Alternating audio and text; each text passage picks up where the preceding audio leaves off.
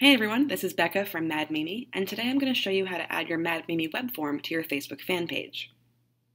To get started, log into Mad Mimi and click Add Things at the top of your page.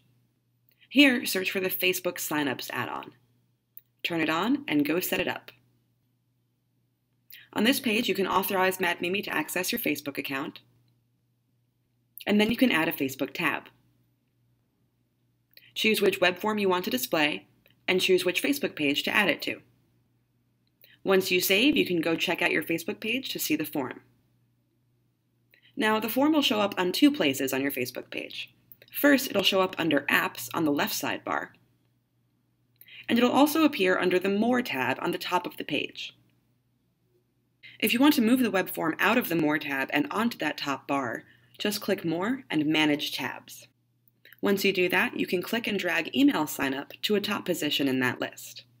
Once you save your changes, you'll see Email Signup available as one of the main tabs on your fan page. Now anybody who visits your page can click that tab and sign up for your email updates.